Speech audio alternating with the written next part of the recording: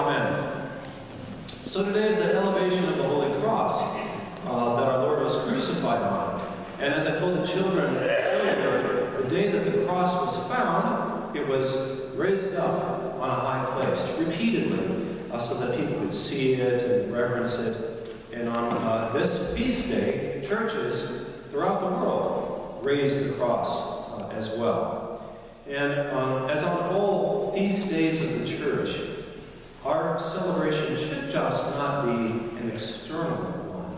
Of course, there is a ritualistic celebration. There's certain things we do, certain movements, and so forth. But it's not just a choreographed dance that we're doing here. It's symbolic of something that should be going on spiritually in our hearts. We should be raising the cross of Christ in our hearts today. And we can only really do that if we take the time to sort of reflect on what the cross means to us. I don't know if you've ever done that. And I don't do it very much. Just sit there and think, what does the cross mean to me? How do I use it? What are the blessings that it brings to me?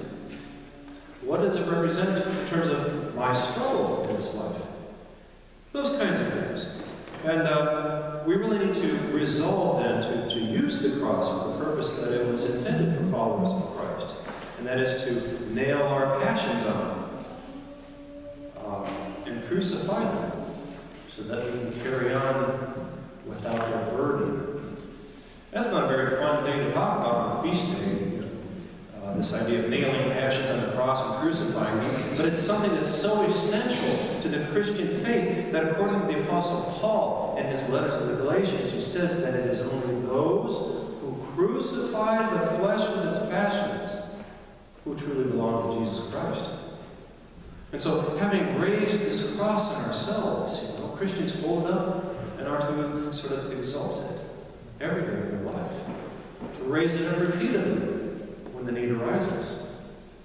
And that's why this feast day is a strict fast feast day. There's only a few feast days in our church liturgical year that are strict fasting no matter what day they fall on, even if it's a Sunday. And this is one of them. I mean, yes, it's a celebration. We celebrate the day that they found the cross of Christ. But it's also on this day that we take the opportunity to remember the sacrifice that the Lord made for us, and also to question whether we're really using the cross for our benefit as Christ would want us to. And when the Lord was taken down from the cross, as I explained to the children, it remained on Golgotha for a time, and then it was thrown in the trash pit, where the instruments of execution usually are thrown, together with the other refuse and so forth. And not long, in the year 70 A.D. then, when Rome ransacked Jerusalem, that pit where they threw the cross in was filled in, covered over, and of course they erected on Golgotha that idol temple to the goddess Venus. And I didn't want to tell the kids this, but Venus is the pagan goddess of fornication and all manner of lusts. And when we don't raise the cross of Christ in our hearts and use it to nail our passions on, we sort of cover it over as well. We cover it over with worldly refuse. In the place where the cross should be elevated in our lives, we bury it under worldly idols, and instead raise in its place a monument to our own self-satisfaction, our own passions, or our desires. That's what happens if we don't raise the cross in our hearts repeatedly. And again, these are kind of somber things to think about on a feast day. But because of Christ's resurrection, we never consider the cross apart from the life that it brings. And we're reminded of one of the great paradoxes of our faith. The more we try to save our lives from our cross, the more we lose them. The more we lose our lives on the cross for Christ, regain them. So in a certain sense, the cross is our friend. It's a conduit of grace for us. It's a vehicle that will transport us to the heavenly kingdom. I'll leave you with a story I heard once. I remember complaining to my father confessor about something once. Going on and on and on and on about how terrible my life is and so forth. It wasn't here, by the way. I love my life here. Way back in the early part of my priesthood. And he listened, and then he told me a story. He said, one day, there was a man who had a dream. And he was in a large group of people, and they were walking down this road. And all of them were carrying their cross. Big, rugged, heavy crosses, and they were carrying it, and they were walking. And the person was in this group, and he was walking, he said, Lord, can't you help me a little bit?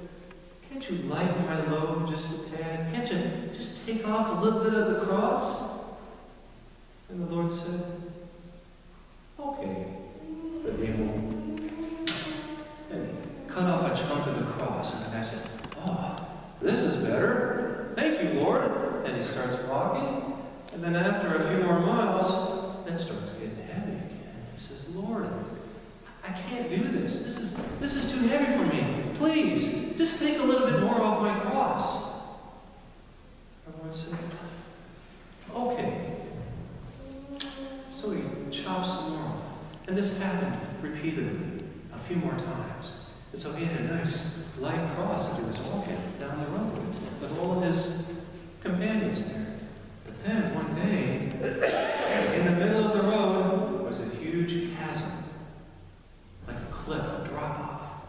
And on the other side of the chasm, the road went on, but for a short period before, it led to the beautiful, shiny gates of the brilliant heavenly kingdom. And one by one, the people came up to that chasm, and they laid their cross down on it, and they walked across the cross, picked it up, and continued on right to the gates of the heavenly kingdom. But the man who had the short cross was not able to continue on because he couldn't reach. Our crosses are just vehicles for us. Those things about ourselves that we really have to work on in life. Maybe a little selfishness here, maybe a little insecurity over there, maybe a little greed over here. We take these things and we try to deny ourselves them, as Christ tells us. That's our cross. And we should do this because of the life that awaits for us someday. We're going to be glad we shouldered that cross because it's going to be the very bridge that we walk across to the kingdom. And so I pray that the Lord remind us when we feel the weight of our cross, the blessing that it will bring to us. Remind us that nothing in our lives happens outside His love for us, and to always keep in front of us Him and His heavenly kingdom as we carry our cross.